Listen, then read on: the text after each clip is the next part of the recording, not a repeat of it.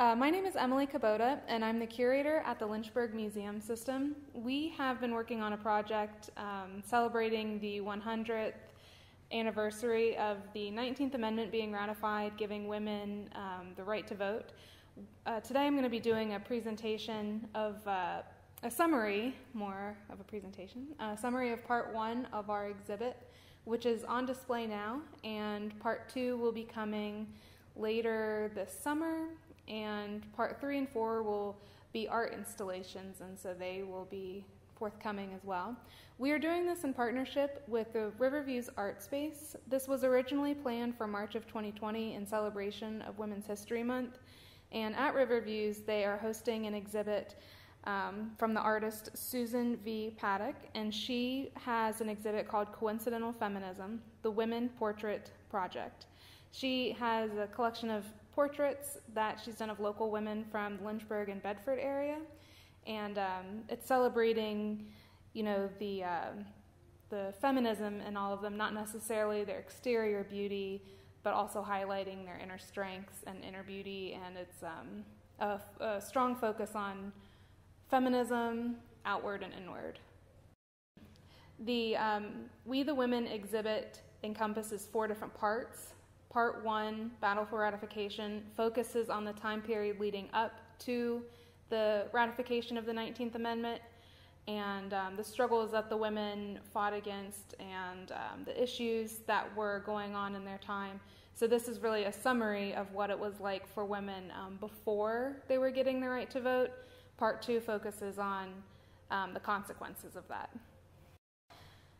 The issues that were prevalent during the 19-teens and late 1800s were largely impacting women, but because women didn't have the chance to vote, they had no say in a lot of these issues.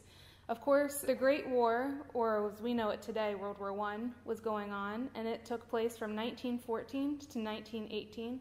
More than 115,000 deaths of American soldiers ravished the country, and most families knew someone who had died overseas in the fighting. So of course this touched the vast majority of Americans, and women included in that. Women might not have been overseas doing the fighting, but they were heavily involved in the war effort at home, despite not having the right to vote. There was an influenza pandemic going around as well in the late 1910s.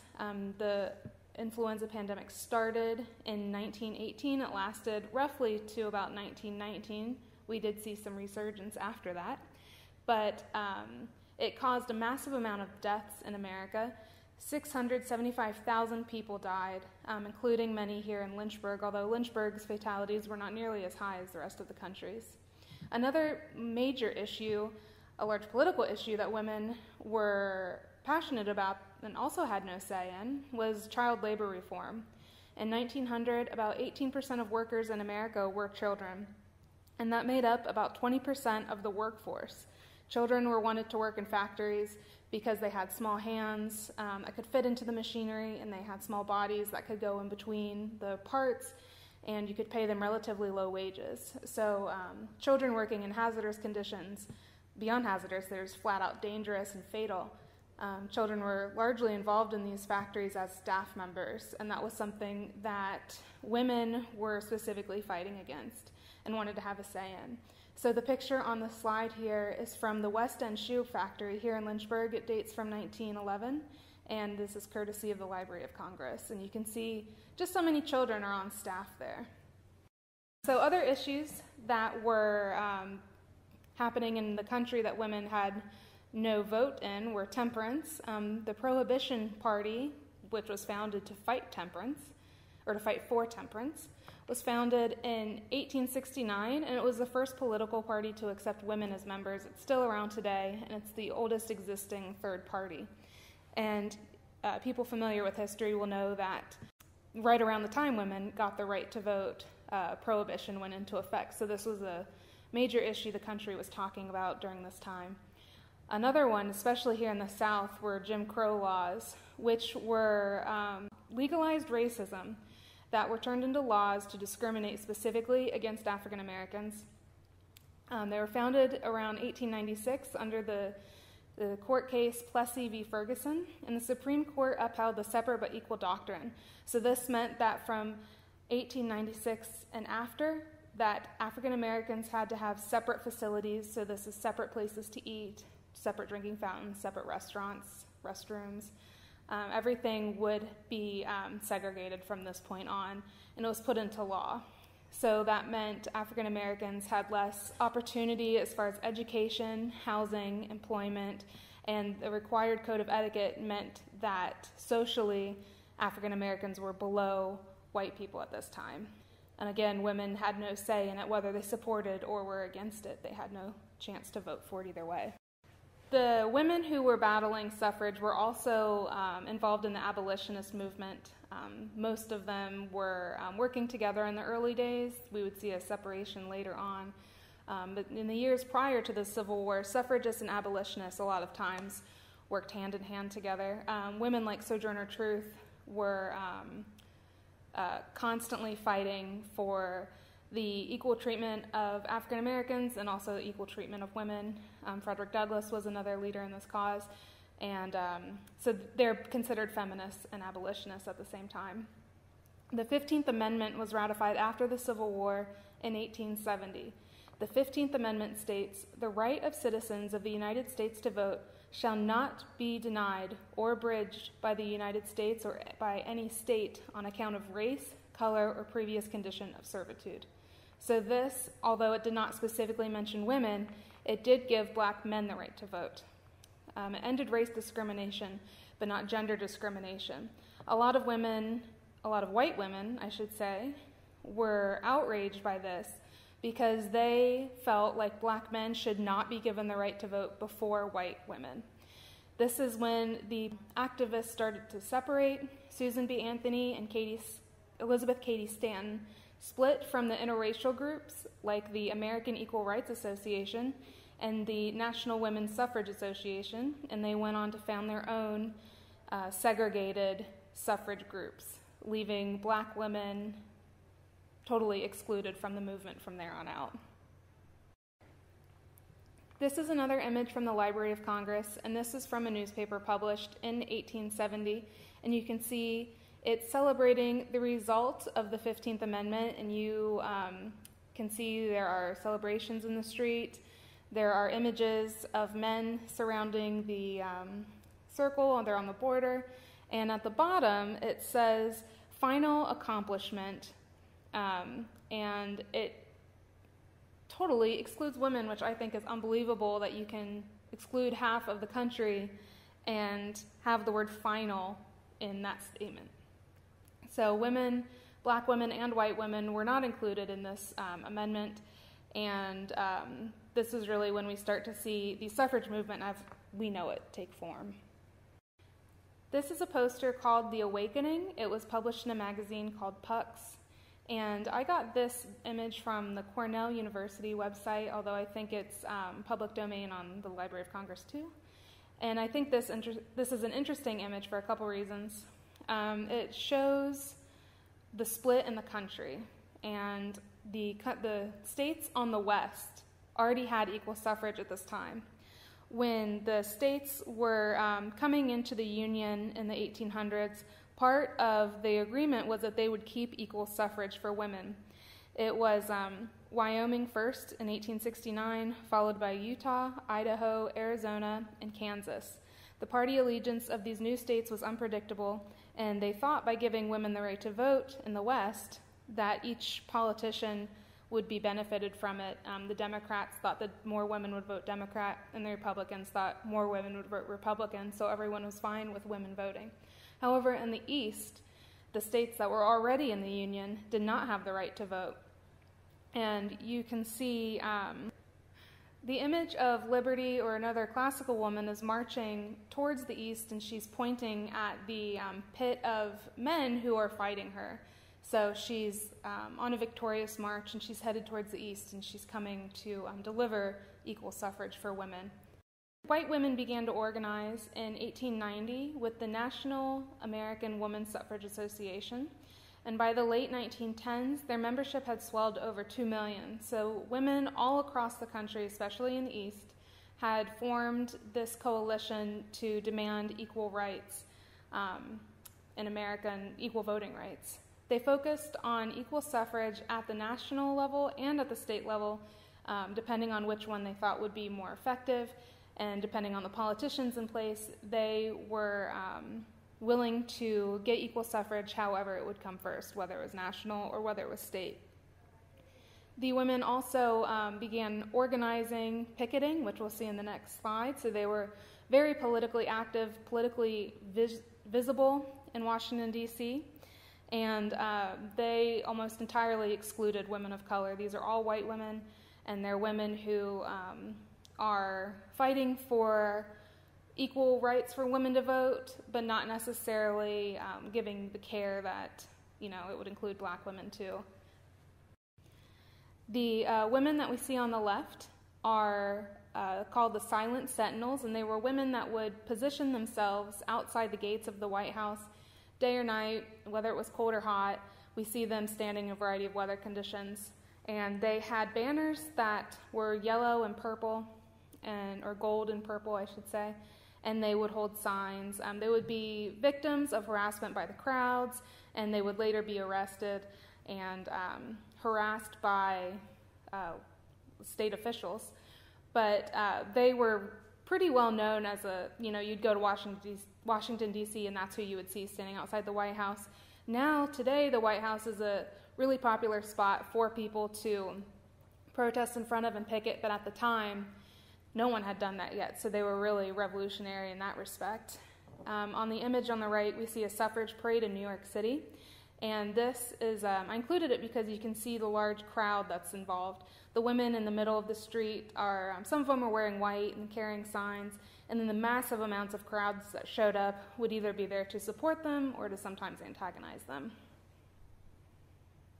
So I mentioned that African American women were left out of the movement organized by white women, but that didn't mean that they weren't active on their own. We focus on a variety of African American women. If you come to see the exhibit, we have a lot of space dedicated to these pioneers, and I wanted to include some of their names in this PowerPoint as well. In this image, we have Mary Church Terrell, and she was the woman who established the Colored Women's League of Washington, D.C. in 1893, so after the split between black and white women with the passing of the 15th Amendment. Her and Helen A. Cook were the founders of that. And by 1896, several national groups had joined together to form the National Association of Colored Women's Clubs.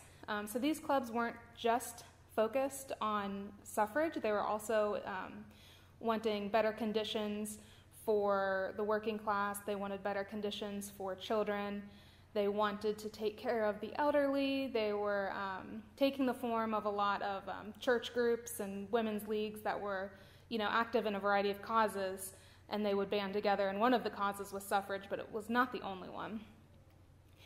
The mission of the NACWC was, quote, to secure harmony of action and cooperation among all women in rising to the highest plane of home, moral, and civil life. So again, it's not just about suffrage, it's about making sure everyone was treated equally and had a fair shot and had what they needed. Women's groups became widespread, and they gave women a voice in political affairs at a time when they couldn't vote. So if all women banded together and as a club they demanded certain changes, they had a better shot of having their voices heard than if they had just made those demands on their own.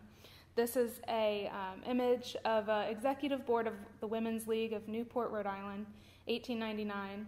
And this image is of 5, I think they look very powerful, very in charge, they know what they want, and these women had self-organized despite being left out of the national conversation. And we don't have any images of African-American Lynchburg women's clubs, unfortunately, from this time. So if anyone has any and they want to donate them or share them with us, we'd be happy to have scans of them at the very least. But like I said, these clubs were all over. We know Lynchburg did have clubs similar to this, where they were fighting for issues in their community, and that did include equal suffrage. The battle for ratification wasn't just taking place on a federal level, it was also happening here in Virginia. But before we can get into the women's issues, I wanted to talk a little bit about voter issues in general that were happening here in Virginia. The Virginia Constitutional Convention of 1902 was held in Richmond, and it had representatives from all over the state. And the result of it was the suppression of black voters by means of literacy tests and poll taxes. This made it nearly impossible for African American men to exercise their right to vote. This was a response to how to handle black men being considered citizens after 1870. And a lot of white supremacists at the time who were in power didn't think that it should be, it wasn't fair to them to have uneducated, poor men voting, and they saw a lot of black men as representing, this kind of unfavorable group of people who they didn't think should have any say in their own politics. Voter suppression was effective, and it dropped the black voter numbers from 147,000 to 21,000 just in the 4 years that it took place. One of the quotes that I found was from Senator Carter Glass, and he is from Lynchburg. He lived in Lynchburg, and he owned the papers in Lynchburg. And when asked if he thought that the literacy tests and poll taxes were a form of discrimination, he responded, "Discrimination? Why, that is exactly what we propose, to remove every Negro voter who can be gotten rid of legally without materially impairing the numerical strength of the white electorate." This is the world that these women were coming from. A lot of these powerful men in Virginia were their husbands, their sons, and a lot of women, although they were liberal in the sense that they wanted to push the boundaries of what women were legally allowed to do, they still came from a background of being more, traditional and conservative in some areas. The battle for ratification that was happening in the state did see a large push from the organization of white women. In 1909, the Equal Suffrage League of Virginia, founded by Lela Mead Valentine as president, was taking a lot of steps to be active in the streets of Richmond and to really push for change in the government from there. In 1916, the organization had grown to include 175 branch leagues across the state, with membership numbering over 30,000.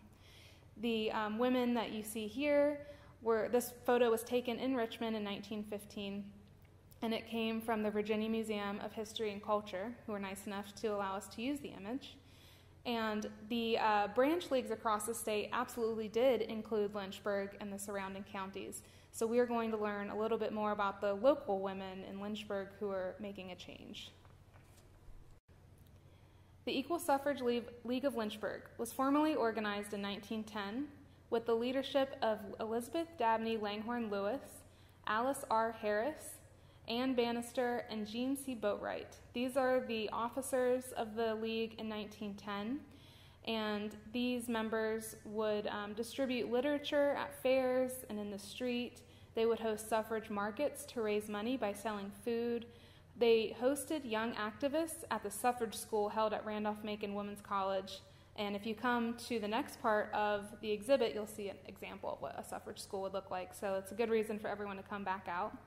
They helped circulate a petition in Virginia in 1912 aimed at convincing the legislature that women needed to be included in the right to vote. And they would actually confront politicians face to face, and I think this is the best thing that they could have done.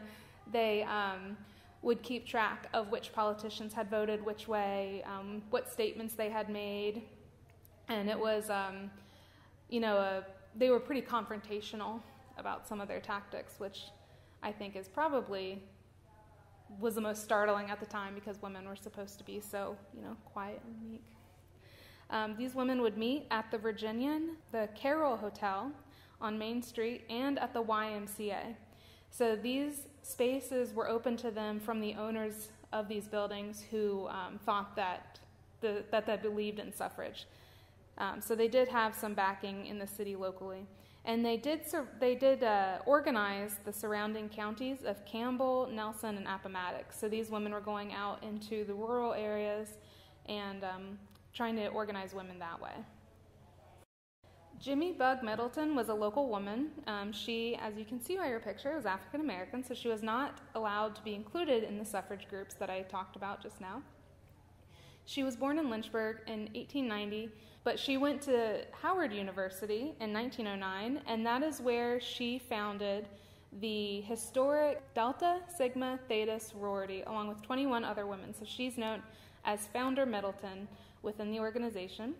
She organized a march and a suffrage parade in Washington, D.C. in 1913, but unfortunately, all of the black women involved in that march had to march in the back. So although they were active in getting equal suffrage for women, they were on the same side, they, were fighting for the same rights, they still had to march in the back. Jimmy Bug would later go on to become a pretty prominent educator. She was a teacher, librarian, and she became the dean of a girls' high school in Raleigh, North Carolina. And in North Carolina, she also founded the Raleigh alumni chapter of the sorority in 1938. Later on, her daughter would join the sorority, and her granddaughter, who I just learned was also in the sorority, and a great-granddaughter who I don't know is old enough to be in a sorority, but she has a long line of women that came after her that were participating in the sorority as well. These are two of the most prominent figures that people in Lynchburg think of when you say a local suffragist. On the left, we have Elizabeth Dabney Langhorne Lewis, and on the right is her daughter, Elizabeth Dabney Langhorne Lewis Odie. These paintings were both painted by Brookie Abbott, who was a relative of theirs, and they're both housed at the Virginia Museum of History and Culture, so once again, they were kind enough to let us use these images. Elizabeth Dabney Langhorne Lewis was born before the Civil War on a plantation, and throughout her life she would have strong Confederate ties. Although she was never openly racist towards black women wanting the right to vote, she had a strong sense of Confederate memory and was a product of her time. Her daughter, Elizabeth Dabney Langhorne Lewis Odie, was a little bit more progressive, and she went to school in Germany, and she was considered the more militant of the two. They would go together on speaking tours, and Elizabeth Dabney Langhorne Lewis Odie is one of the women who set up a school, a suffrage school and education center at Randolph-Macon. Both of them were incredibly influential in the suffrage movement, not only locally, but at a state level and also on a national level. Elizabeth Lewis would become president while Leila Valentine stepped down for a year. So Elizabeth Lewis actually was the president of the Virginia suffrage organization for a year. Here's two images of the women that are, I think, a little bit more exciting. So on the right, you see both women at a protest or a rally in Washington, D.C. in 1917. They've got their banners, which I know it's hard to see, but it says Votes for Women, and their sashes have the gold and the purple bands. And we want people to come and interact with these two ladies, so we have cutouts of them in our exhibit. So if you come, you can actually get your picture taken with them, and there's a background of the White House.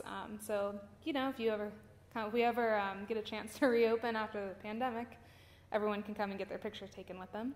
On the left is a younger Elizabeth Lewis, and this image is property of the Lynchburg Museum. So she is a prominent local figure for more reasons than just her activism within the suffrage movement.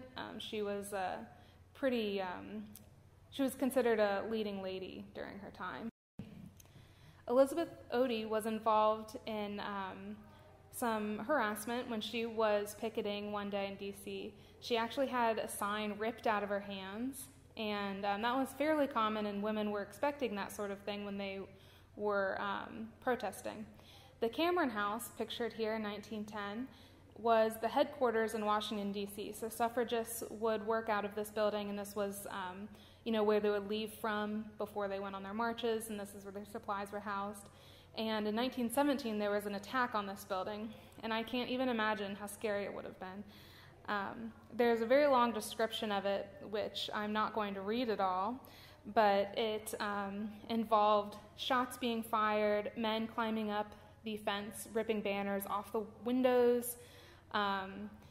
There were arrests, but the only arrests that were made because someone had vandalized an American flag. So the harassment that the women suffered, no one was punished for. It was because they had desecrated an American flag. The people that were attacking the headquarters are the ones who did it. When they were ripping down their banners, they accidentally ripped down an American flag. So these attacks were fairly common, unfortunately, and we're going to talk a little bit more about that. The picture in this slide on the left shows a crowd in Washington, D.C. in 1913, and you can see that this is a huge crowd that showed up for a suffrage rally, and there's just a small number of suffragists in the center. And the caption of this photo led me to believe that these were people who were anti-suffragists, that they were descending on the suffragists in an effort to stop them, and you can actually see that they're blocking off the parade as the women march forward. So I can't imagine the feeling that these women had knowing they're surrounded by this many people against them and still having the courage to stand there with their sign despite being outnumbered by massive numbers. The picture on the left shows a woman holding a sign aimed at Kaiser Wilson, which was a jab at President Wilson. And there was a lot of anti-German sentiment at this time. It was towards the end of World War I, and the sign is accusing President Wilson of having the same, putting the same restrictions on women that he's fighting against in Germany. So it's comparing the women's suffrage movement over here to the plight of the Germans, which of course made a lot of people very angry, but she was making a very astute point.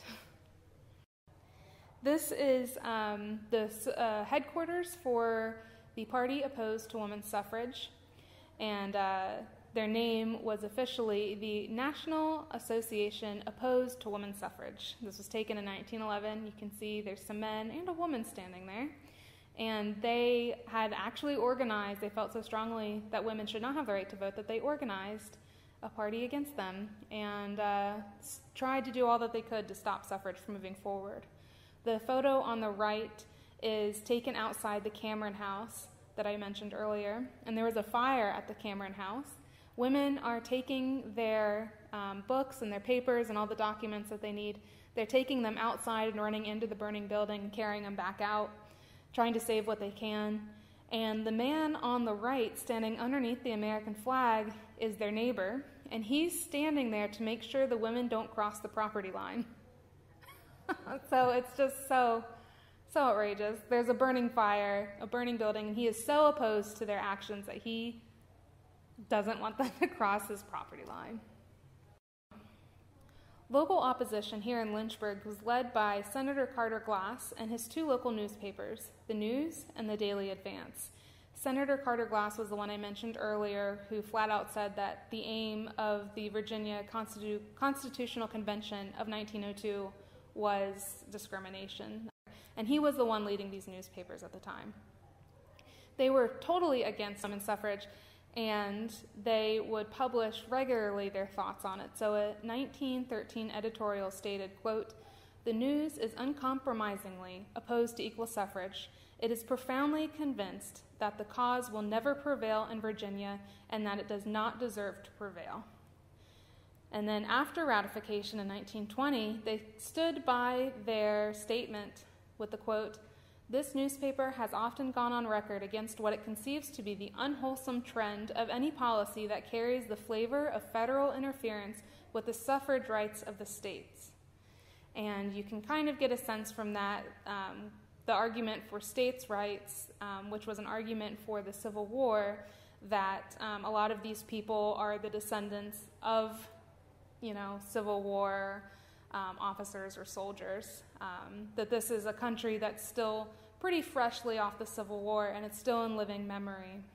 So the fear of federal rights interfering with states' rights was something that was very fresh in the mind of many Southerners. The other opposition to women's suffrage, they would hand out things that said, quote, "A vote for federal suffrage is a vote for organized female nagging forever." banners that said, "No henpecking in politics."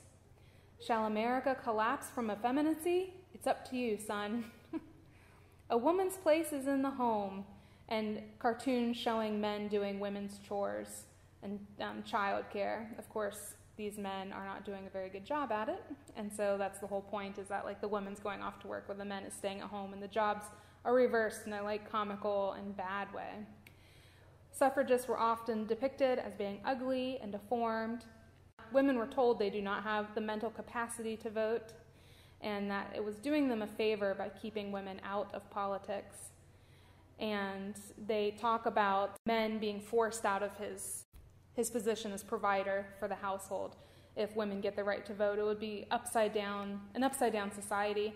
And especially if you get African American women to vote, that would be giving them any sort of power would be totally counterproductive to what these white supremacists who were in government at the time were aiming to do. So by giving women the right to vote, it was going to turn society upside down in ways that we can't even imagine.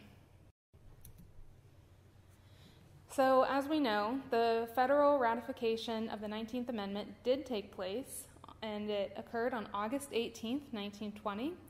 Not all the states were ratifying the new amendment right away, and Virginia did not do it until 1952. The last state to ratify was Mississippi in 1984.